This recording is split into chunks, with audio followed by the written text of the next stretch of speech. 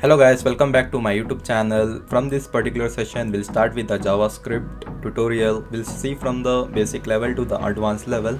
So then we'll look on to the Node.js, Express, React and MongoDB. So let's start with this particular session from the introduction part.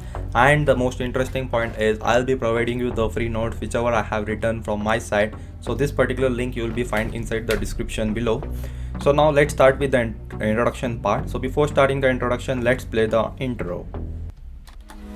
Dripping lights paint the skies, all because of you. Dripping lights paint the skies, only you. So I'll be giving you the brief introduction about the website, like how the website will be working. So basically, if you open any of the websites, so what all the things we'll be seeing only the hypertext markup language, which has been encoded into a human readable language, and we'll be seeing a website. Suppose if I want to open the getbootstrap.com, so you can see the website we are seeing. So that is nothing but just a bootstrap website. So you can see the designing and the navbar over here and all the titles, everything. But if I just press Ctrl U, you can see the source code of it. That is nothing but HTML code as well as a CSS code as well as a JavaScript code has been encoded over here. So it is encoded and it is coming in the form of a human readable language. So now we'll see what all the thing is related with the website. So basically, to create any website, we need to have two things, that is a front end part as well as a back end part. So for creating a dynamic website, so there are two types of websites, static website as well as a dynamic websites. So the static website, understand like there is no database connections and there is no backend language. For the dynamic website, we need to have the backend language as well as a database will be connected for the backend purpose. To create a front end, we need to know about these all the technologies, that is HTML, CSS as well as JavaScript. And the latest one, the particular frameworks of JavaScript are React, Angular and Pug. So Pug is just a HTML template, so where we can start creating by using the particular syntax, we can just write the front end part. So now once the front end is completed, so we need to have any backend language to know. Suppose if you are familiar with the JavaScript, then you can use a backend language as nodejs as well as Express. If you are a Python developer, you can go ahead with the Flask as well as you can go ahead with the Django. So then if you want to write a backend using a PHP, you can go with the PHP as well as Laravel. So basically the backend is what the things which is handled. Suppose if I want to click, if I just try to click onto the icons, so you can see I'll be getting the page is getting routed to the icons and the content is coming from the database. These all things will handle by our backend part. And the data which you are filling the form, suppose if I have a forms inside the bootstrap, if I just click on to the, if I just come below, so I think I don't have any form. So the particular forms, the website which has the particular forms and the data is coming from the database. So everything will be coming from where? It is coming from the database. So for the front end part, so the basic requirement is HTML. So HTML is basic requirement for all the HTML. HTML is nothing but a hypertext markup language, so which is used to create a structure of the website. So CSS is used to put the colors for the website. Like you can see, I have just a purple color over here, and along with that you can see the font size of it and how the image is coming over here, how the button has been defined like this. So once the cursor is hovered on the download, you can see the background color is getting changed. So how is all this working it? So it all works from the CSS, that is nothing but cascading style sheets. Okay, so then HTML is just a structure. CSS is used to for the designing purpose, for giving the padding, margin, background images, or font colors, font size, and a number of things. I will apply the CSS property for all these things. Right, now coming back to the JavaScript. So why JavaScript is most popular? So because the JavaScript is a client-side scripting, as well as you can just avoid the load on the servers. So it is just a JavaScript. You can see the JavaScript runs where? The JavaScript runs in the console. If I right click and inspect, you can see I'll be having a console over here. So I can just run the JavaScript here also.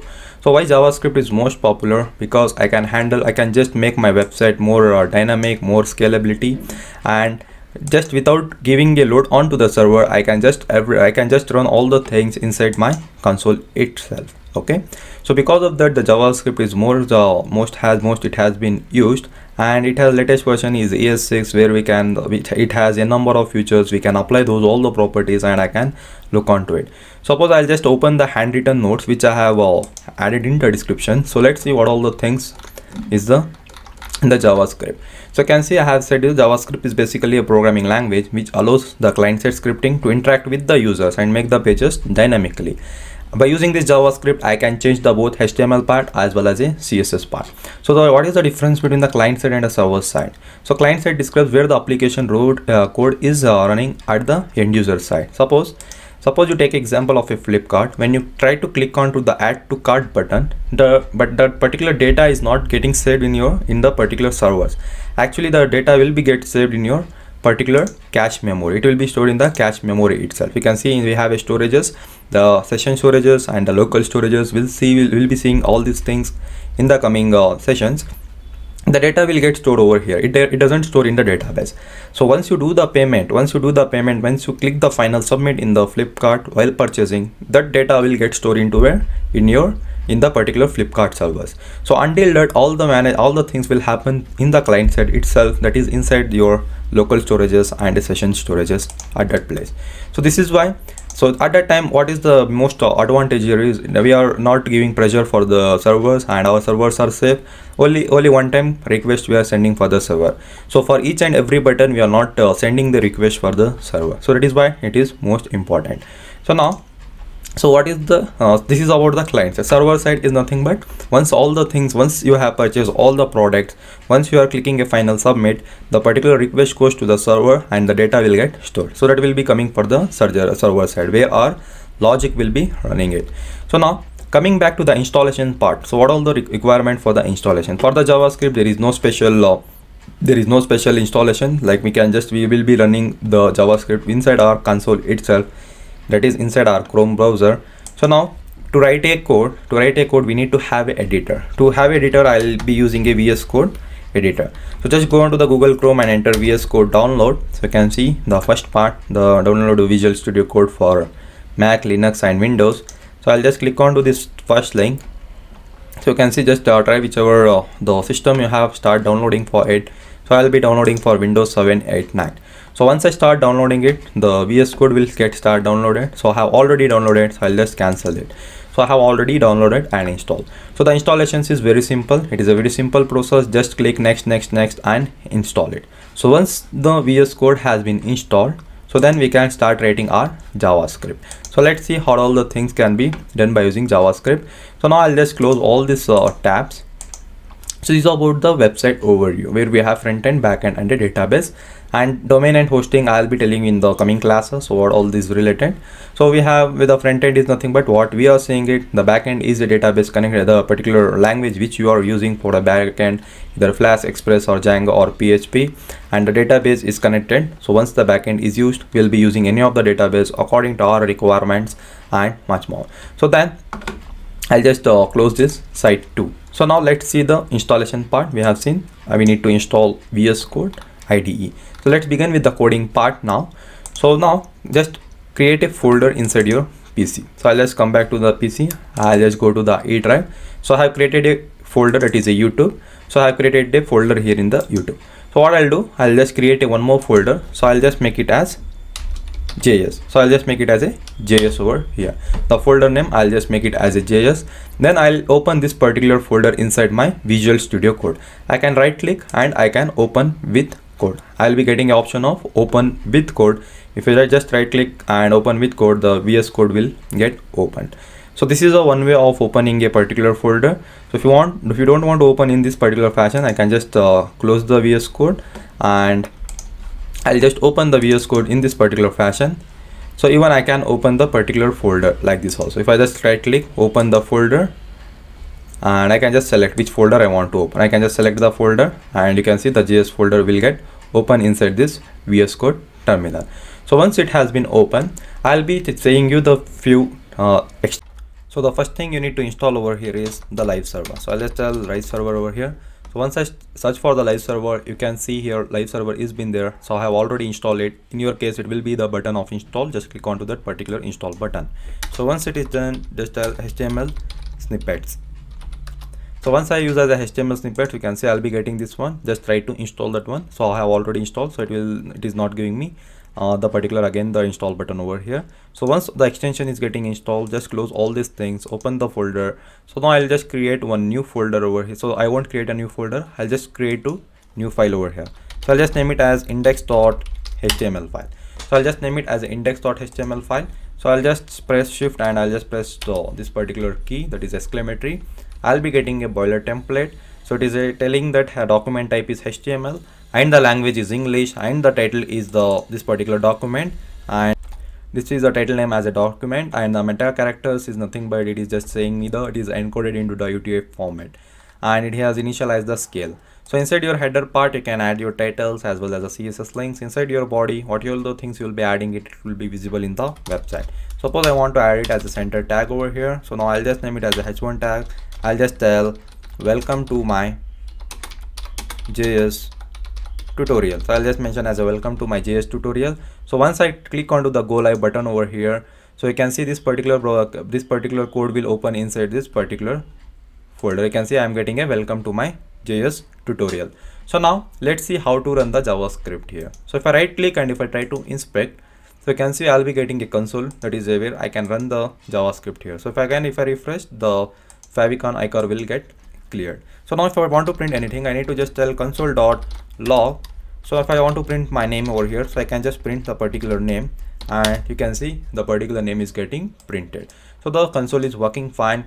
So now if I want to print from the particular code by using a script tags. So here I need to write a script tag here. So I'll just tell script script tag. So inside the script, if I want to write anything, if I just tell console console. So before writing this one, I need to enable this Django template. It has been taken automatic. So I'll just select it as a HTML here. So I'll just tell console.log. So I'll just tell welcome to JS first. So I'll just tell this particular line of code and I'll just give it as a semicolon. So if I just press Ctrl S, you can see automatically I am getting over here like a welcome to the JS one. So I can run the particular console from here itself. Suppose I want to write console dot, if I just tell console dot table. So if I want to write console dot table, so I'll just open. So I'll just mention here the name and I'll just write the designation as developer. So if I just save this particular table, so you can see here the thing is coming in the form of a table and it is a form of an object. So this is how I can write the script from using this script tag. So this is one way of writing a particular code. If I will just comment this particular line. If I just select this particular whole script and if I just press Ctrl/, the code will get commented.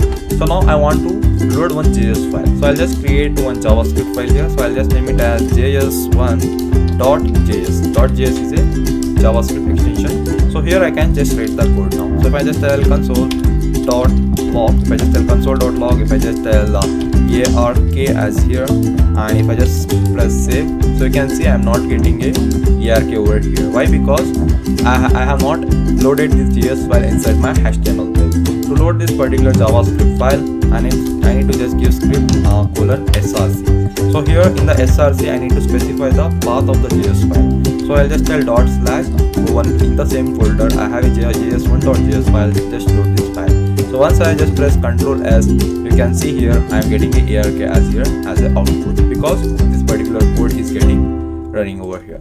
So if I try to add two numbers now, suppose if I try to add two numbers, console.log, if I try to add two number 12 plus something like 11, if I just save it, you can see I'm getting as a 23. So I can do any of the operations over here. So if I can just leave it as a multiplication, I can do. So I can just make it as a multiplication. Then if I want to minus, I can do anything over here. So giving the semicolon is the best practices. Okay. So if I just save it here, you can see I'm getting all the output inside my console. Then same thing, if I want to have one more, so I want to just tell console dot. Suppose I want to add, suppose I want to use this particular function that if I want to show the error. So if I just tell console.error over here, so I will just tell error occurred. So if I just save this one, so you can see here the error occurred I am getting in my console. Suppose I want to show the warning messages, so I can just tell console dot, so here I need to just tell console dot warn. So here I can just choose warning is occurred, something like that. So warning occurred. If I just say this one, you can see it will be in the yellow color fashion. So this is how I can add the particular things inside my HTML. So then we'll see to, I'll just add one of the things. So if I want to add the array element, so I can just tell console. So if I just tell console dot log, so if I want to add the array, so I'll be using a square bracket. So I'll just tell 1, 2, 3, 4, 5. If I just save this particular thing, you can see I am getting in the all the objects in the form of a array, like 1, 2, 3, all the elements in the form of a array, and I'm getting a prototype of this particular array also. So this is how I can add the array. So if I want to add that table here, so I'll just tell console dot table. So all the things I want in the form of a table. So here I'll just tell, so I want to display my name over here, and I want to display the designation as a developer. So then I want to display the something like, if I give the age attribute, if I just tell 22, and if I just tell anything like I will just tell to object itself. So if I just save this one, I'll just put a semicolon, and if I save, you can see all the things will be coming in the form of a table format over here. So this is how I can add the table things here. So then, so anything else is, if I want to clear the particular console here, so if I want to try to clear it, console dot log, so sorry, console dot clear function, I need to use a clear function. If I just use this particular clear function, all the console will get clear over here. So this is how I can run all the console elements, console.1 log tables, and all the elements. I can try to add all these things. So this is how I want to see. So I want to check how much time the particular program took to execute the code. So I'll just tell console dot time function. So if I just use the time function over here, so here I need to define the timer. So I'll just tell my timer. So I given as a console.mytimer over here. So now I want to check from how much time took from here to here. So if I just try to, so I'll just write here like console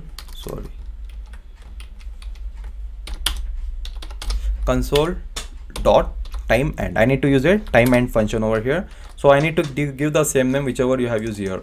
So I need to just copy this one. I need to just put it into a double quotes over here. So once I save this one, you can see here I'm getting like timer, my timer doesn't exit. Why? Because I have cleared the console. So to run this particular code, so I should not clear the console. So if I just comment out this one, to comment the particular JavaScript code, I need to use a single line comment. If I just press Control and slash, it will be the single line comment. It will just ignore it. So our JavaScript console will ignore. You can see all the output I'm getting it, but it is saying me the my timer, it took as 2.65 seconds, so this many milliseconds to run to execute all this code. So this is about this particular function. So now we'll see one more function, like we have a assert function. So if I just tell console, dot log. So if I want to use the assert function, so what I'll just do, I need to use the assert function. So assert function I'll be using it. So I want to check whether 12 is less than 1. So if the particular condition is what? It is false. So when the condition is false, I'll just put a comma, I'll just tell false condition. If I just tell something like false, so you can see I'll be getting assertion failed, that is a false. When the condition is true, what it will return? If I tell 12 is greater than 1, and if I just tell the condition is true, if I just tell as a true over here, if I just save this one, you can see I'm not getting anything. When the condition is true, the particular terminal will return simply, else I'll be getting the assertion error. So we call it as a assertion, that particular concept. So this is all about the particular concepts of the console, so how to print the particular statements. So now coming back to the next concept, like I'll just tell you this is about the single line comments also I have said you. So we have the multi-line comments also. So we have the multi-line comments. So how to add the multi-line comments, you know. So just we need to specify the particular course like this. I can just specify like this. To add a multi-line comment, I need to just give a slash, then I need to just tell a star over here, and I can just put a star over here again, and I need to close it. So this we call it as a multi-line comments. Okay, so this is a multi-line comment. So this is a single line comments over like that. So this is how I can just add it. So once I remove these two things, I can just remove all the stuffs inside the thing. So I'll just remove this multi-line comments over here. So that's all for this particular video. Then coming concept that will in the next video we'll see about what is the data types, what are the primitive data types and the reference data types. We'll see with the example. So I will see you in my next video.